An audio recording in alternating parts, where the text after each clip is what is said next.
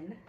My name is Erin and I am a coffee lover. I recently got a Nespresso Vertuo for Christmas. I've been absolutely loving it. I feel like I am becoming a barista, and I wanted to talk to you all about some of my favorite pods. I've seen other people make these videos and I think they're really interesting, and you can find different ideas or discover new pods that you haven't tried before. If you like this kind of content, I'm going to be making a bunch of Nespresso videos. Make sure to subscribe, hit the bell notifications to be notified when I post new videos.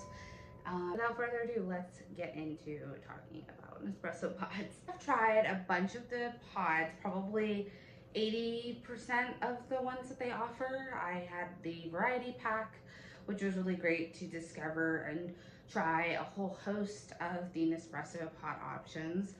But I definitely have a few that I'm now ordering constantly and really reaching for in the mornings or when I want a specific drink. So I'm going to talk to you about my 4 favorite pods.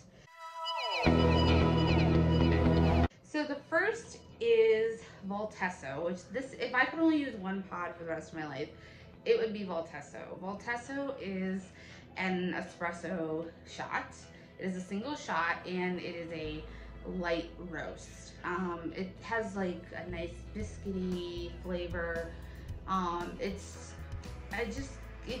light on the palate. That's the only way I can really think to describe it. It's a little bit fruity. It's very soft.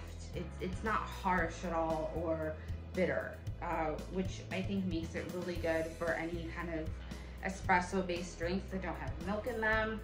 I am a really big fan, for instance, of iced Americanos. That's kind of my go-to drink in the morning, and usually also what I would get at coffee shops before I can make espresso based drinks at home. And this makes a beautiful iced Americano. I love it. It's exactly the flavor that I want. And it gives like a nice little kick, but it's also just very soft and light and almost like kind of velvety in your mouth. So I really like Voltesso. I haven't really heard a lot of other people talk about it. I think it's wonderful, and I would highly recommend it for anybody who likes lighter coffees or lighter roasts, and who also likes espresso based drinks, but doesn't like to add milk or syrups or anything like that that kind of can mask some of the bitterness from a darker roast espresso or like a double shot. But you could totally make something a double shot by just using 2 of the pods if you wanted to. So as far as what Nespresso says about Voltesso, this is Voltesso, a light and sweet Vertuo espresso coffee that you might just make your golden standard.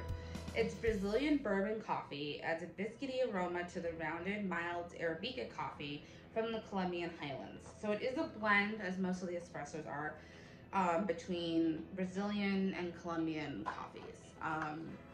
Just can't tell you how much I love Voltesso. Up we have caramel cookie. This is another one I haven't heard a lot of people talk about. This is from the Barista Creations collection, and which includes 4 different flavored coffees, where it makes a full 7-ounce coffee, full cup of coffee. And it's the Barista collection because they're sort of specially flavored and actually kind of made to be able to drink black without any milks or again any kind of additives in it. And I have never really been a black coffee drinker, even just kind of psychologically, because I'm somebody who doesn't really like very sweet coffee drinks, but I like the color of a coffee when it's kind of more of a brown versus it being black. I feel like it makes it taste more bitter to me. I usually put like a little bit of some kind of an alternative or nut milk into my coffee. I'm really into cashew milk.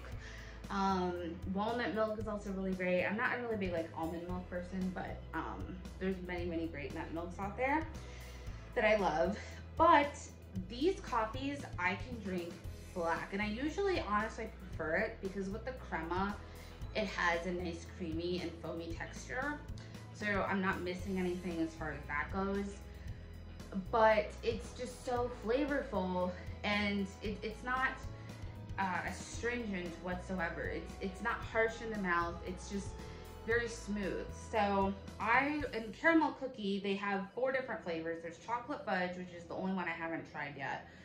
Vanilla custard pie, hazelnut muffin, and caramel cookie. I've heard people talk about vanilla custard pie a lot and chocolate fudge, but not caramel cookie. And this is my favorite of the 3 that I've tried so far.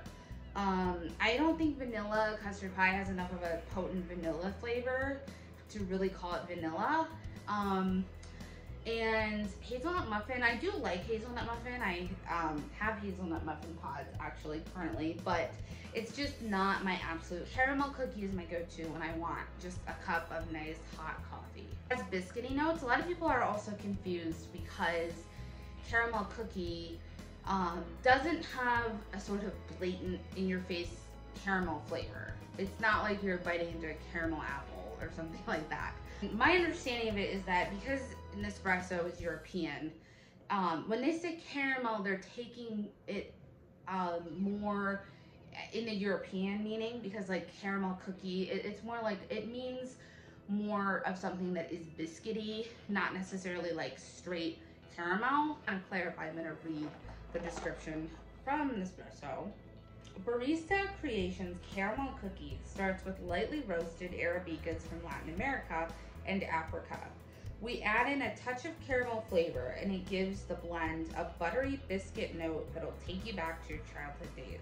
So as you can see, they say they add a light touch of it, and they talk about it adding a buttery biscuit flavor. So it's not meant to be, again, kind of straight in your face caramel. It's meant to be a subtle note within the coffee flavor. So anyway, I really like caramel cookie. I would definitely recommend you try this if you like biscuity, lighter roast coffees. You're probably starting to see a pattern here with my favorite pods, because this is just so excellent. Next up, we're back on espresso, and I'm somebody who really likes iced lattes and iced coffees and drinks in general. I talked about iced Americanos, and I also really like iced lattes. I like hot lattes too, but I would say 3 out of 4 times I reach for an iced latte. I just find it more refreshing, and I think sometimes the milk kind of combines better with the espresso when it's in an iced form. I found out that Nespresso makes specific pods for ice-based drinks, which I love. Try iced Ligero. And I know this is currently sold out on the Nespresso website, sadly, but for good reason. And I'm sure once it comes back into stock, definitely would recommend buying. It's also a very pretty looking pod. This is a double shot, so it's 2 shots of espresso, and it's made to go into iced-based drinks. And unfortunately, I threw away the box, and I'm using my phone to record this. I can't look it up, but I will insert something about iced Ligero from the Nespresso website. I really find this to be very pleasant in ice-based drinks. As it says, I've tried other Nespresso espresso shots making an iced latte, and I think this is just the best one. It ends up being like really smooth and creamy, but it definitely has a kick. It's definitely stronger because it's a double shot. And I think it's a medium roast, I believe. So it has some body and some boldness to it, but it's not overwhelming. And I think it does also pair really well with milk. So I really like this pod. Pretty much anytime I'm making an iced latte, this is what I will use for it. And I think it's great to have for whenever you want some kind of an iced espresso drink. Our final pod is going to be Altisio. This is another espresso pod. This is a single espresso, so 1 shot. It is a bit bolder than Voltesso. It is a medium roast, so it has more body and boldness to it. It's a more intense flavor. So, Espresso says, when Altisio walks in, you'll notice. South American Arabicas and Central American Robusta give it that full-bodied, bold espresso taste. The Costa Rican Arabica adds its soft cereal note.